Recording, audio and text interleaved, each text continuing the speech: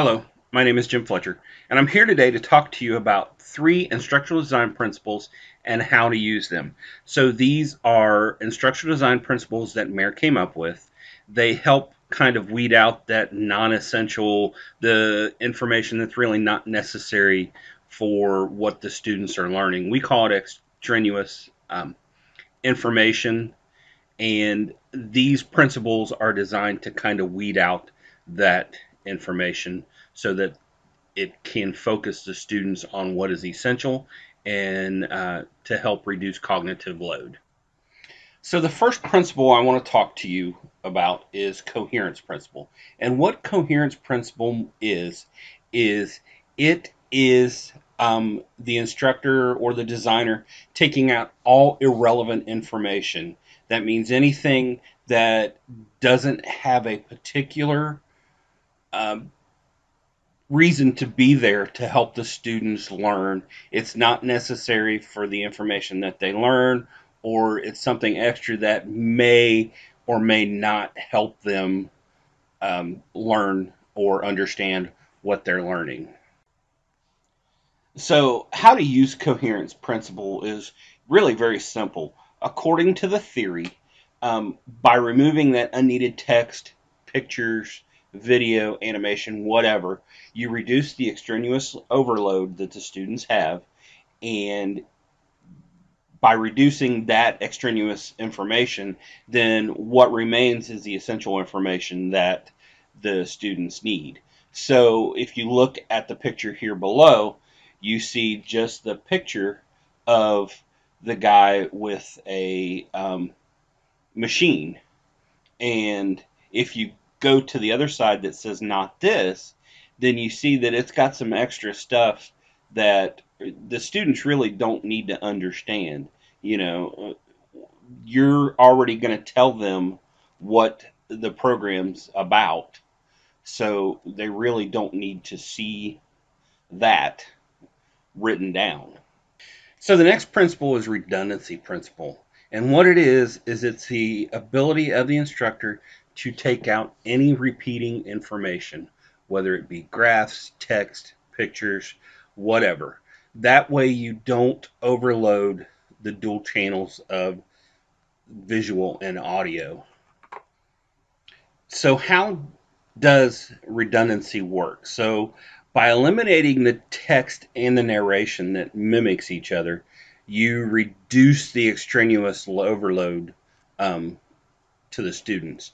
So as you can see from this um, example, the text has been taken away from the one so that it's not overloaded. So what you reduce is the fact that the students have to look at the wording and then look at the picture or look at the graph or whatever. So you kind of take that area where they try to focus on two different things, and this way they only have to focus on one thing. So the last principle I want to highlight is signaling principle, and you also hear this called cueing at times. And what it is you're actually highlighting the essential information that you want the students to remember and be cognizant of. This helps them identify what they really need to remember and focus on. So, how does signaling work? So, signaling works by you either highlighting, underlining, boldface, or drawing attention to a particular part of the information that you want to highlight. It reduces the extraneous overload that students have when they have to go through a um, paragraph and actually pick out what it is that you want them to retrieve. It just helps them um, focus more on what's important and get rid of that's not important. So as you can see from this example that I have at the bottom, the highlighted portion is in green, so the students know that that is what they want them to do. That is what the instructor wants them to remember. and then the other one you don't have that, so they're kind of just sit back looking at it to see what it is. So what I now want to do is kind of give you a demonstration of how these three principles can be used in a presentation. So what I'm going to do is do a very simple presentation on basic EKG, and it's going to be scaled towards the layman terms because I know there's a lot of people out there that when they go to the doctor and they see them taking a EKG, a tracing of the heart, or they look at their heart, they wonder what some of those beats are. So this is going to be a very basic EKG class. So what is an EKG? Well, an EKG or an electrocardiogram is a tracing of the electroactivity of the heart, and it lets us see kind of what's going on in the heart. In the case of electrical disruption, it can show up as any damage to the heart or anything that's really wrong with the heart can be diagnosed from the EKG. Um, Most EMS providers can do this, and all the hospitals can do it. So when somebody actually looks at an EKG, and there's two different types. There's a 4 lead, which is just what we call M leads, and it just gives you a one view of the heart. Or you can get a 12 lead, which gives you 12 different views of the heart.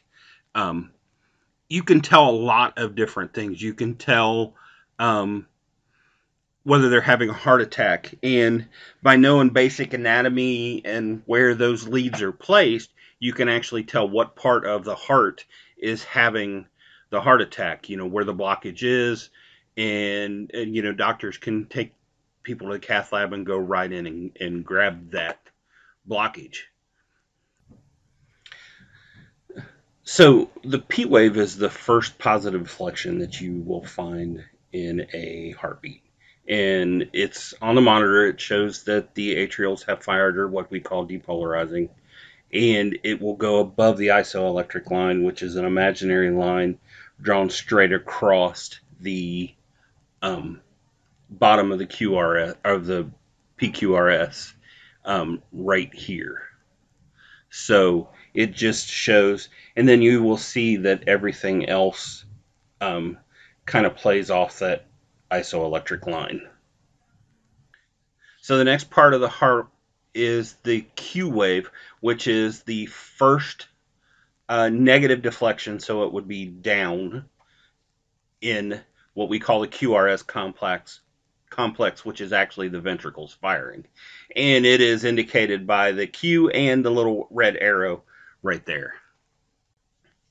So the next wave you see is the R wave, which is the first upward deflection after the P wave, and it again represents ventricular depolarization. So the ventriculars are actually firing.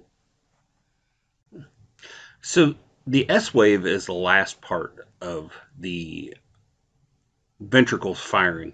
And in some people it will be there, and some other people's it won't. But it is a downward deflection, and it will go down below all of the other deflections that are there. So the QRS is the representation of the ventricles firing or depolarizing as we talk. And it encompasses the Q, the R, and the S complexes, just like I showed you. Now, when we look at a heart monitor, when a doctor looks at a heart monitor, a lot of times they're just looking at the overall QRS complex. They're not looking at each individual um, wave until they identify that there's a problem. Now, the final wave of the heartbeat is the T wave, and it's a positive deflection, and it is at the end of each QRS complex, and it shows that the ventricles are ready to fire again. It's what we call repolarization, but that it will actually, or it is actually part of them getting ready to fire again. So I hope you were able to pick up on how I used the coherence, the redundancy, and the signaling principles in the little presentation that I did. You saw that I highlighted the important things. I didn't talk about what was on the screen. I talked more of what you would see. Um, I hope you got to understand a little bit more about the QRS, and it helped me understand more about the principles. So, thank you for spending the last 15 minutes with me, and thank you.